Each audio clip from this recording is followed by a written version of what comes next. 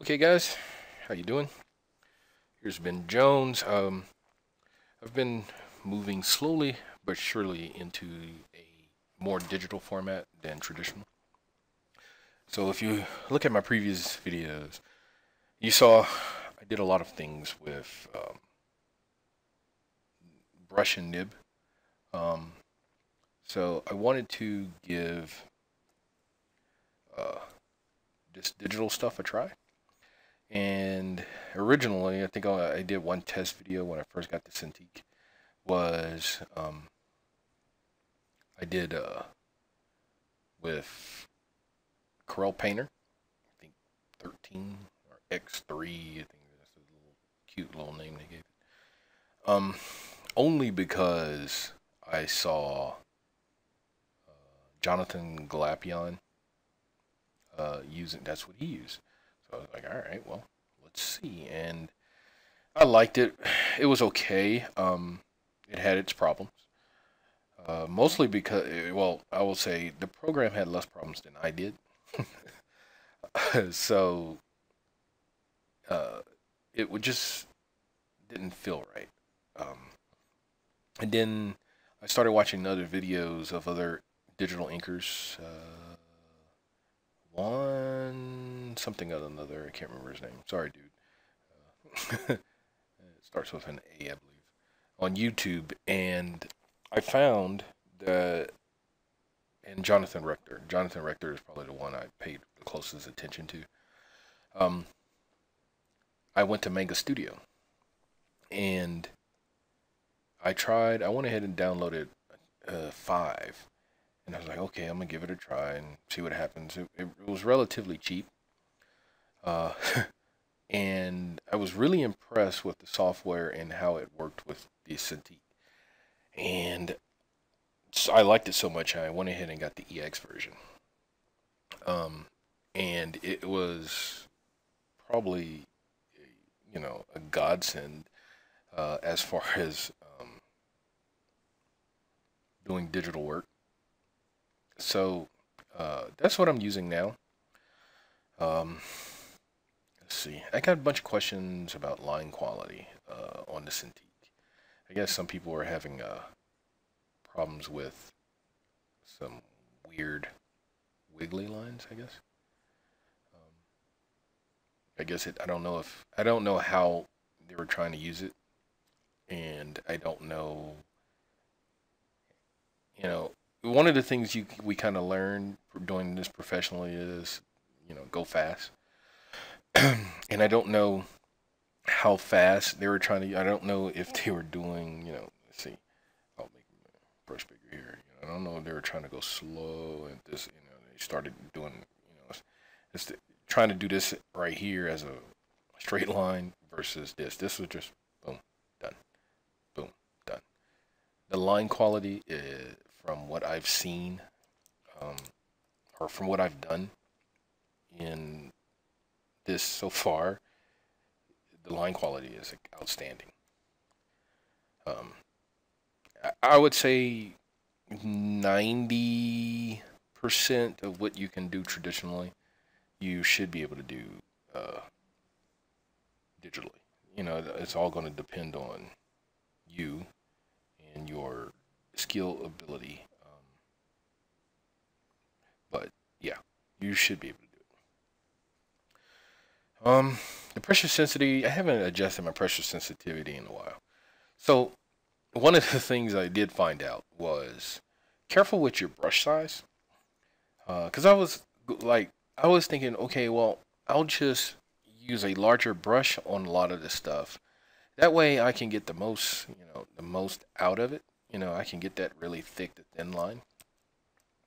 So what I found out, which you have to be careful on, and again, this might come down to pressure sensitivity that you can adjust in Manga Studio like Photoshop, or use the Cintiq's tool.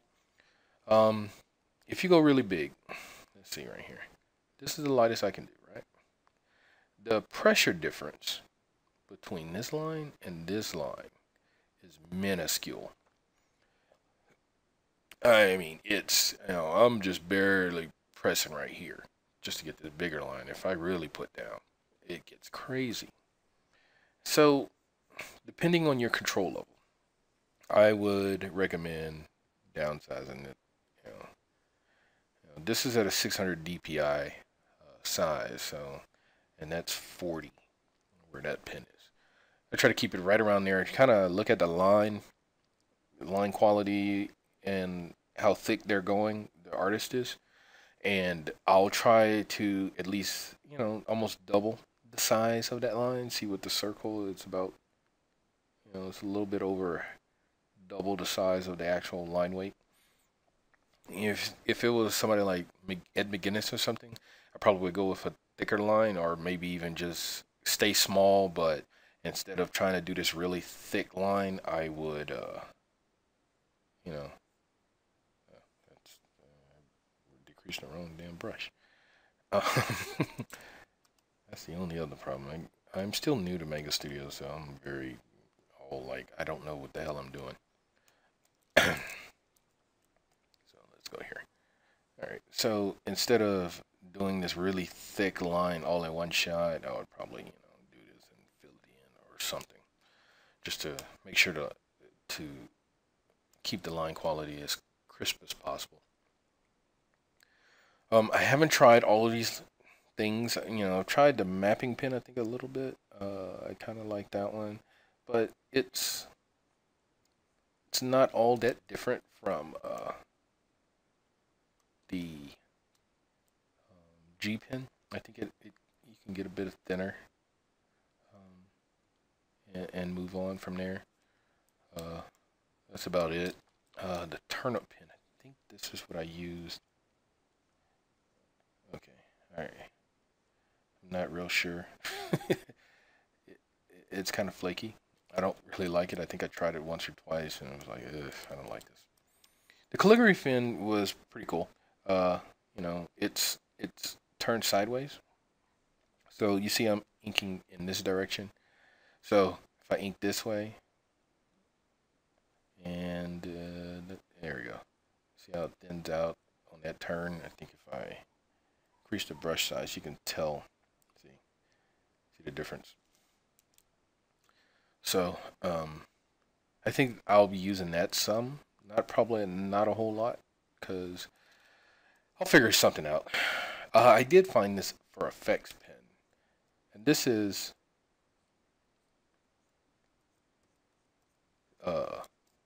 all default stuff that comes with the program. I did this stuff over here on the tree. I did this all with the effects pen, because it has some weird thing where it changes the line where, so if I was put that line there, see, it went thin, and I was doing some weird stuff just like this, just to try to make it all jaggedy, and that's kind of how I worked that. I was experimenting. I don't know if I'll continue using it. Texture pen. Let's see. I think I used this one once before. Yeah, you can. I think I originally did this tree that way, where you could see kind of some texture on the side. I don't know if I necessarily like that or not. It probably has its uses, because if you look at that line there, I'm just kind of just freewheeling, and it doesn't look that much different until I get big, and then you're like, oh. So I don't know. I think that one needs to be adjusted. If you're gonna make it a texture pen, make it a texture pen,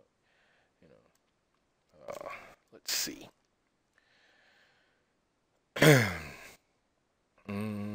Yeah, and that goes with that. I think that pretty much sums it up for the line quality issue, or line quality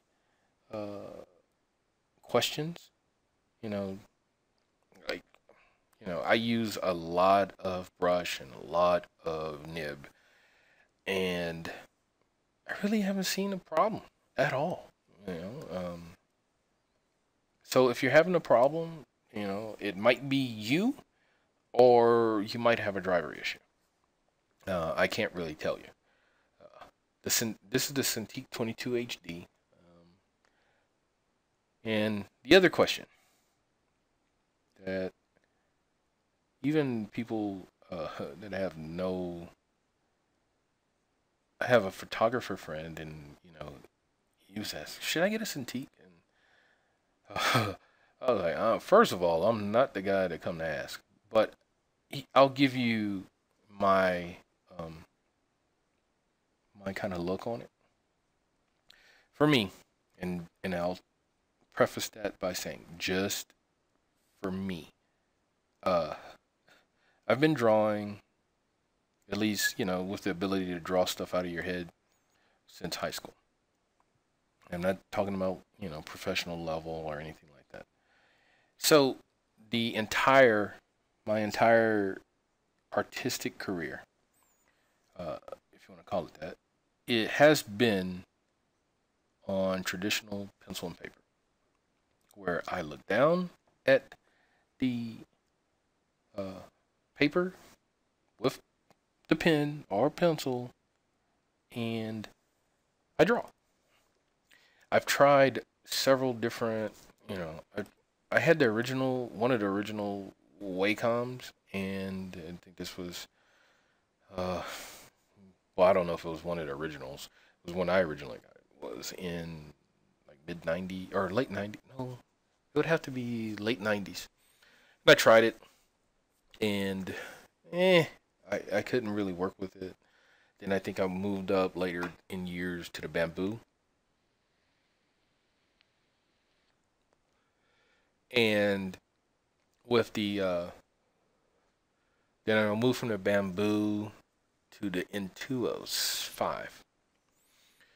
And I just have an issue about trying to draw while looking up at the screen and my hand down on the desk or on my lap. With the Wacom, I saw it as a merge of digital and what I wanted to do digitally and what I could do traditionally.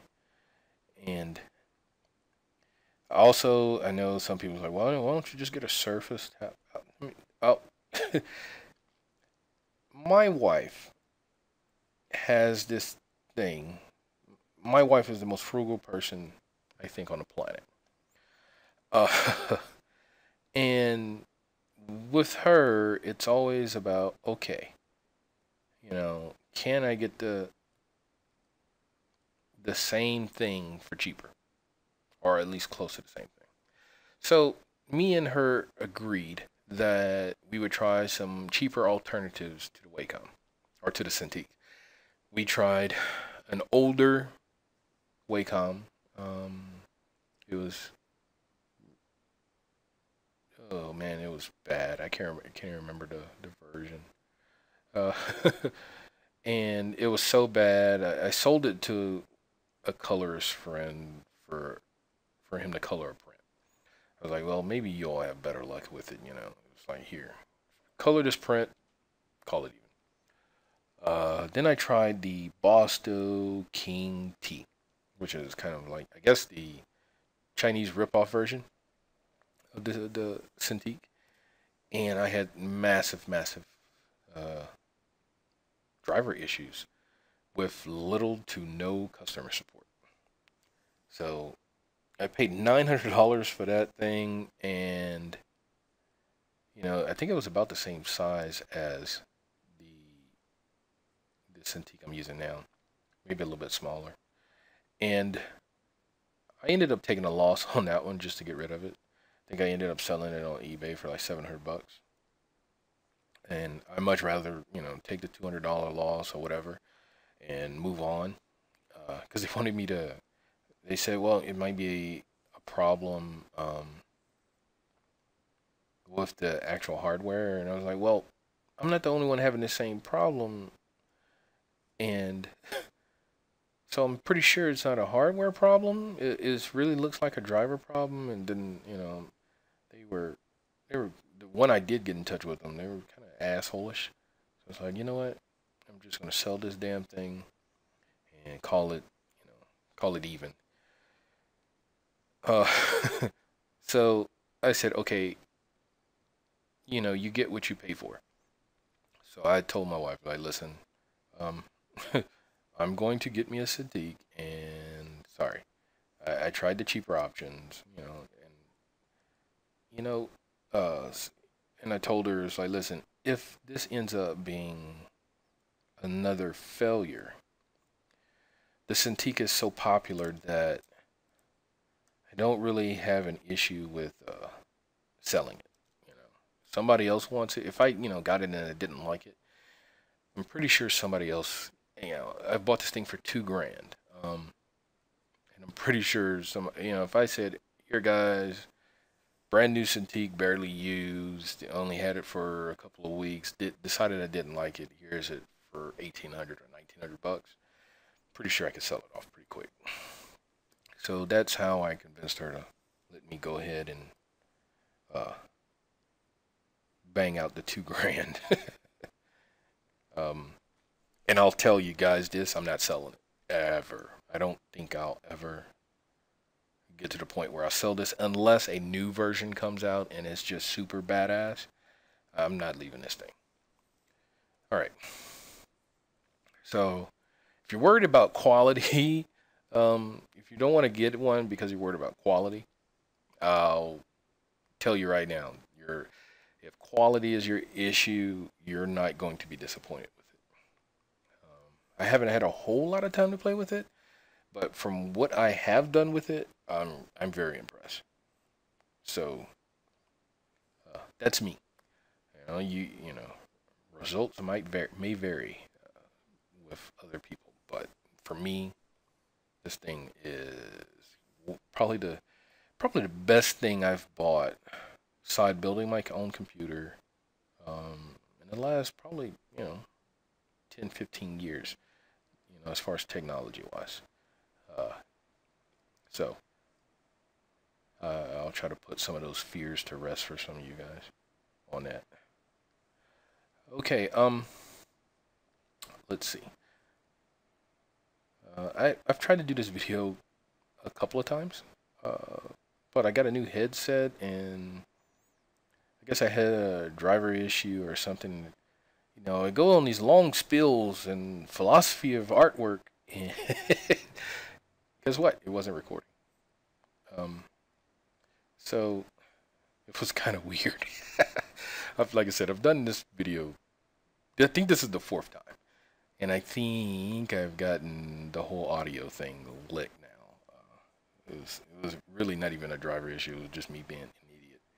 So, sorry. I probably won't be able to replicate some of the great stuff that I've been able to say. But I'll try my best, because I did come up with a few things that were like, wow, I wish I'd have thought about that. Oh, great, I got to say it again. I hope I don't think of it. Okay. All right, so we went over some things here.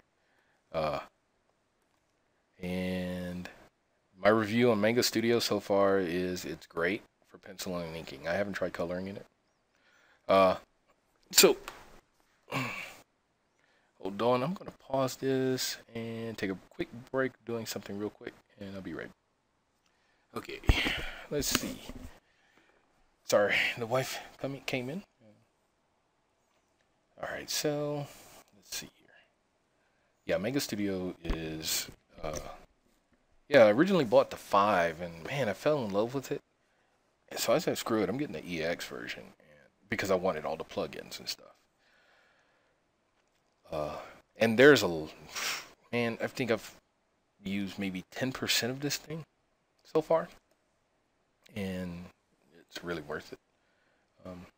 It's now my go-to for drawing and inking. Hopefully I'll again, that's one thing. My goal for digital inking is to hopefully, and I say this kind of skeptically, that I can create a traditional experience for the reader in digital format. Meaning that if they were to look at this black and white, they would have a hard time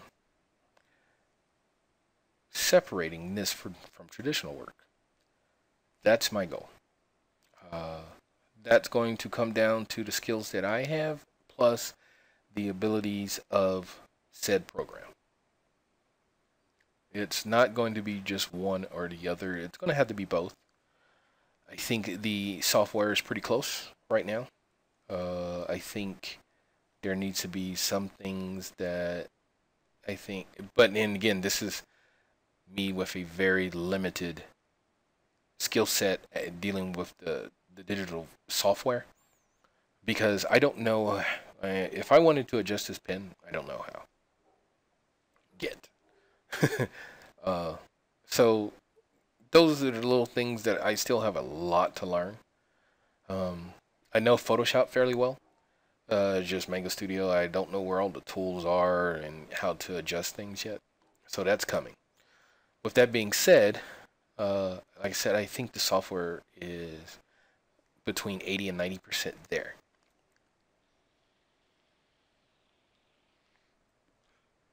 I think the one of the only things that they could do is add some kind of tilt reader to Mega Studio. I don't know if they even have it. I know Photoshop does have on some pens, and you know where you, depending on how you tilt the pen, gives you different effects. That way I could, I know on brushes where I can tilt my hand and get this really blocky look just real quick. But here, no matter if I'm using this pen, this is what I'm going to get. I'm tilting in different ways here, and that's what I'm going to get regardless. Which is fine. I mean, to get different effects, you just have to either you have to change something. Change brush size, which really won't change the effect. But change pins, change settings on the pen, on said pen. You can do all that stuff. Again, I just don't know how really yet. So, one of the things that I can't stand when I see digital inking is this weird loosey-goosey hatching. There's some guys that like, oh, I'm digitally inking, but it doesn't look right. I don't want to tell them that. Like, look at some traditional inking with brush and nib and compare it to your inking and tell me the difference.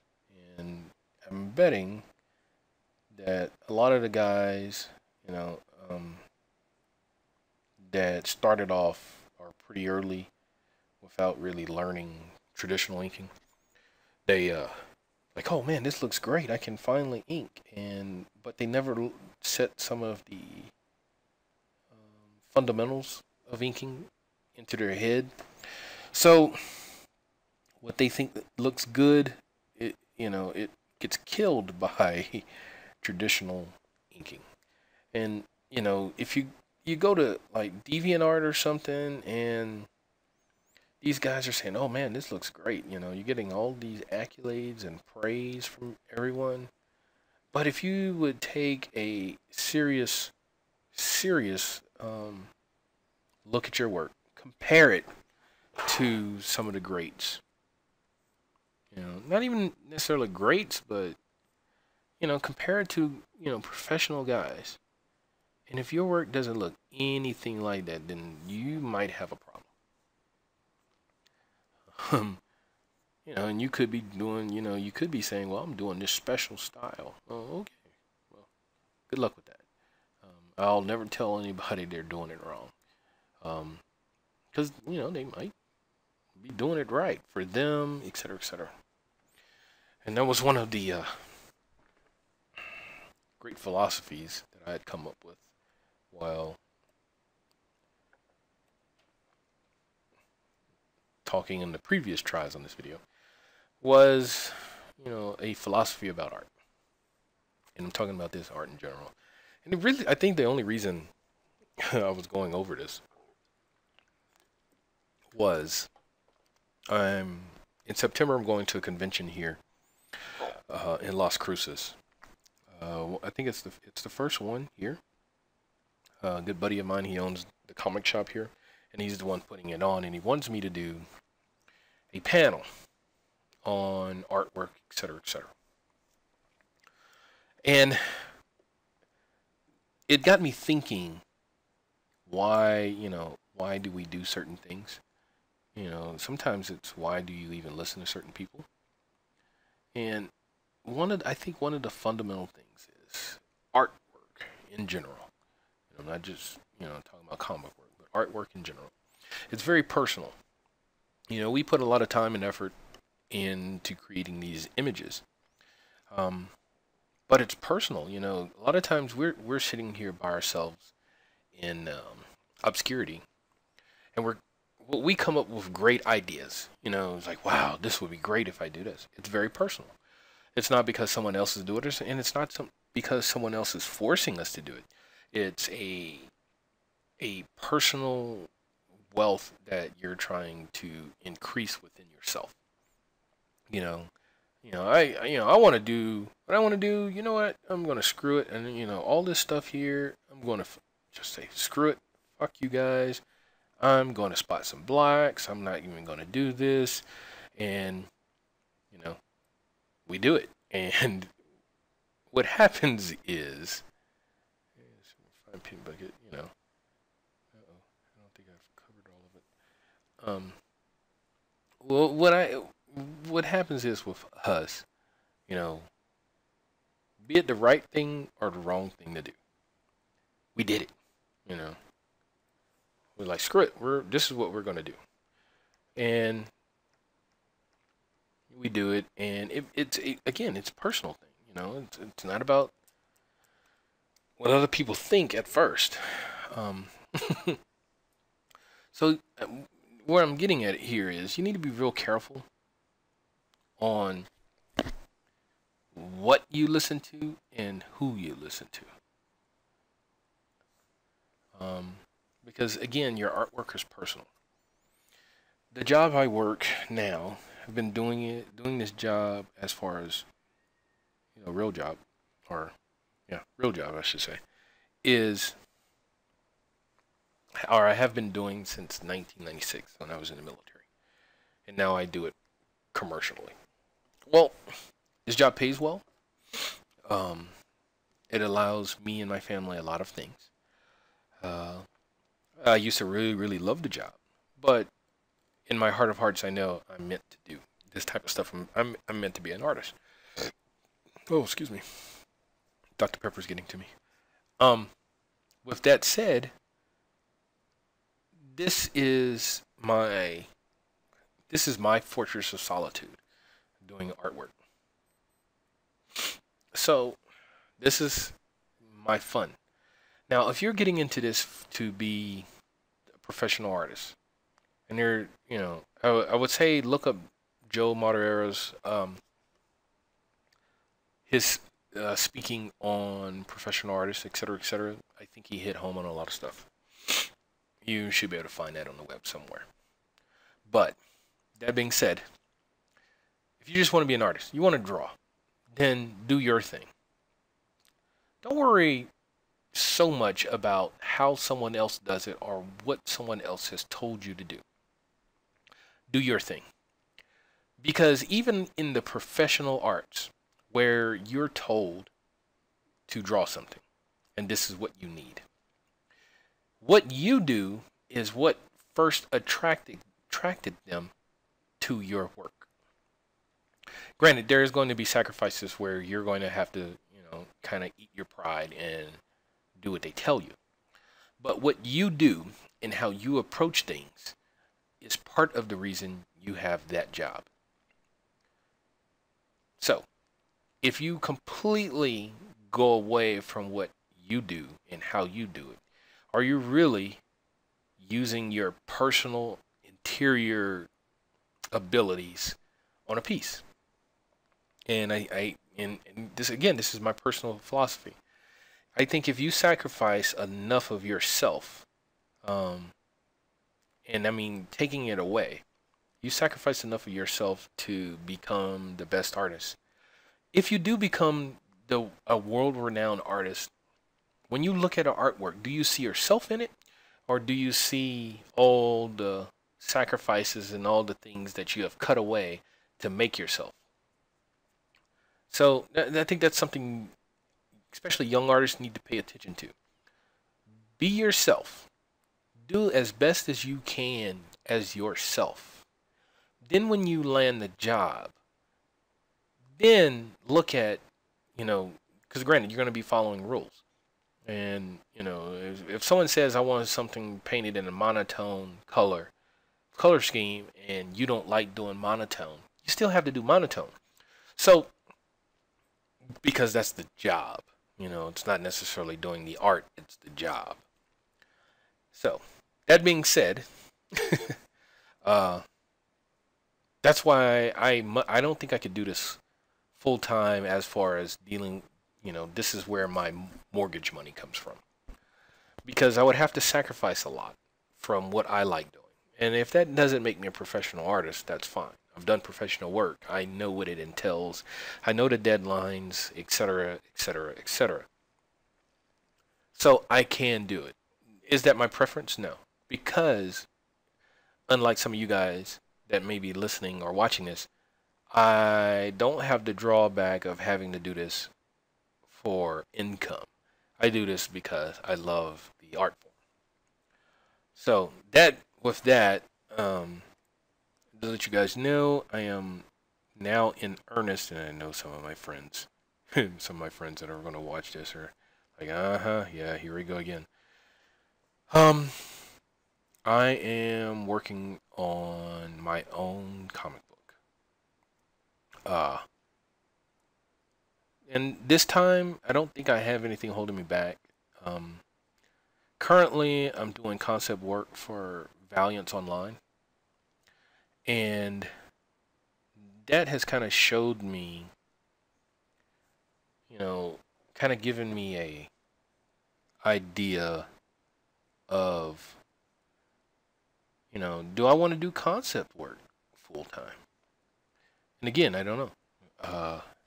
Again, it always comes down to the job versus personal experience with the artwork. I don't want to sound all hipster, but I mean it's the truth. It's you know my thing. And when I got into comic book work, you know, like a lot of kids, when I was in high school, Image was pretty big then. It was pretty much at the peak of its popularity. That, I want to be. Let me see how should I say this. I never wanted to be a comic book artist until I saw what the guys at Image was doing. And I never wanted to be, at the time, I never wanted to be that guy drawing Spider-Man, drawing Batman, drawing Superman. Unless I created the story. Call it naivete or not, but, at the time, I was like, well, if I'm the artist, I should have some say in the writing. And then, some of those guys, they do, but for the grand total of them, they really don't. And that kind of put me off. Just, it's not what I wanted, And really and truly, what I wanted was to be able to do my own stories, do my own comic, tell the stories or tell what stories and how I want to tell them. And one of the drawbacks for me, for years, I couldn't ink or couldn't really ink, the prescribed way. I would always have to find somebody, hey man, can you ink my work? I really want to see it inked. And I know quite a few pencilers probably have been in that position. Um, until one day after, I think I was talking with Eldelso Corona, who was a wonderful inker. And I was like, you know what? Screw this. I'm going to learn how to do it. It was kind of funny. But it took me a couple of years to really kind of get it down. And, by no means, I'm no super guy at it. But I think I do enough to get the point across that, hey, maybe this guy can ink. Um,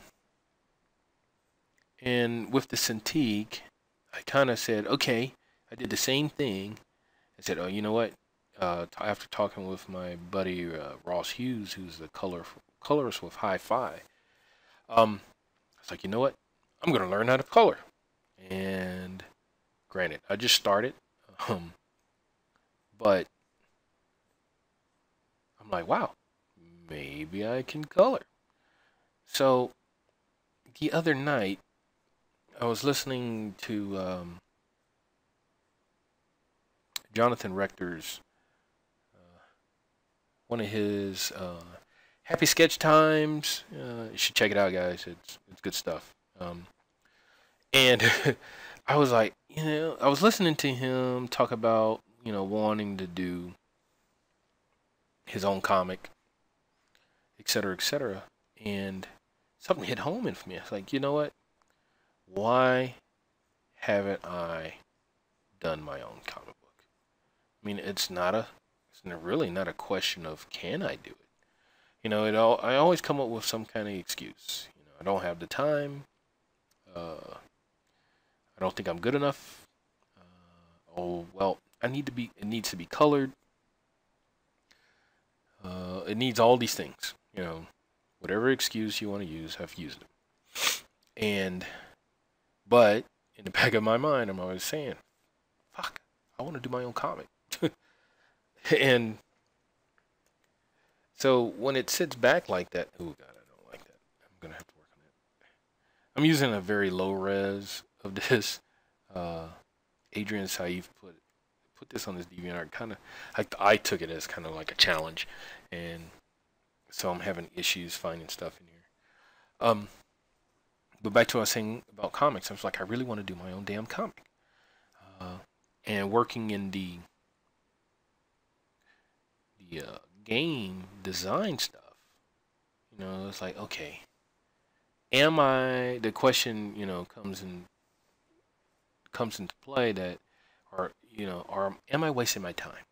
Am I doing what I want to do? I mean, I love those guys, and I love the work, but you have to sit back and think, like, am I wasting my time? And really and truly, it's not a waste of time because you're learning new avenues. You're adding something to your arsenal, and that's fine. But as far as the end game, when when your artistic or obituary is written, what do you want it to say? What are the things that you accomplished that you wanted to be there? And my thing is, I want to do my own comic book. I do want to do my own video game. Don't get me wrong, but it's just not. I don't want to just do the art of the video game. I would love to, which I was doing some stuff. Also, guys, I don't know if I said it, but the game I'm working on is Valiant Online. You should be able to find the page. It has a YouTube and a Facebook page. So I used to kind of be more on the design team of the game, which for me was great. I had a lot of great ideas. I thought was great, and it just we needed art to be done, and really and truly, I don't know, because it wasn't my game, and I wasn't the one that came up with the game, even though I've had the same idea. So it was pretty hard for me to divorce myself or take a back seat to ideas that maybe I didn't necessarily believe were the greatest or even wrong. I'm sitting back and I was, you know, I was kind of screaming, in the back of my head, like, God, this sucks, etc., etc. But sometimes you just kind of have to shut the fuck up and, do the work. And so I had to concentrate more on the art side. I'm the only real artist that we have right now. So, and I'm like the de facto art director. I'm directing myself. But as you guys can see, back to the art. Enough of that crap. But back to the art. I'm going to be working on a lot more digital, and over time, I'm going to start doing videos um, for my comic book creation. I kind of want to start from the very beginning, um, and show videos and to try to encapsulate the entire process of creating something from the ground up and creating a full-fledged comic book on your own. Yeah, I have to learn how to letter. I can do a little bit of it in Manga Studio, but there's a lot of stuff I'm going to have to do in Adobe Illustrator. I can do the coloring, I can do the inking, I can do the penciling, I can do the writing. So, I mean, that's most of it right there. And we'll see where it goes. As you can see, let's see right here. This is going to be the name of the book. I'm not going to tell you what it's about. I think you can pretty get an idea. Don't worry about that texture. I just put that on there. I don't like that. This is a mock-up of the logo. I usually have a buddy of mine do my logos, but he's been really busy as of late. And I've had this guy create like several different logos for different books and books that I never completed or never really even got started on. So instead of going the same route of, hey man, can you do this logo for me? And following into the same pattern. Again, I'm trying to do everything on my own. So I said, okay, well, if I'm going to do it on my own, I might as well start with the logo. I knew the name of the book. I've got some. Oh, what is that?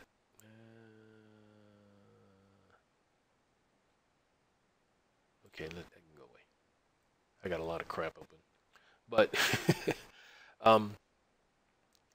I have since I said, okay, if I'm going to do everything myself, I'm going to do everything myself. So this is the mock-up of the title. I have brainstorming done. I already have the general idea of what the story is about. Um, so that I've had that for several years, but now I'm just starting to flesh it out. And hopefully I'll do some more videos.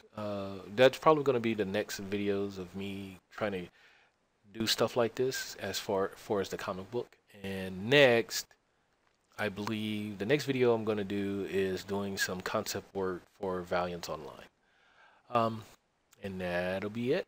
I thank you guys for your time. I'm glad you came check me out. Again, feel free to email me or leave messages here on the video, and I'll try to get as much as I can get answered. Talk to you later.